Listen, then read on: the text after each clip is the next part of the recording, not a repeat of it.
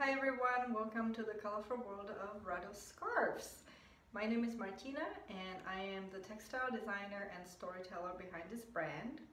You may be asking what the word RADOST means. It's actually the Czech word for joy.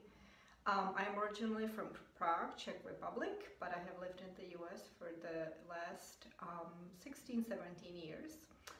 The word joy is my favorite word in English, and when I was thinking about the name for my brand, I thought about RADOST as a way to kind of call on my heritage that I'm definitely bringing into my work.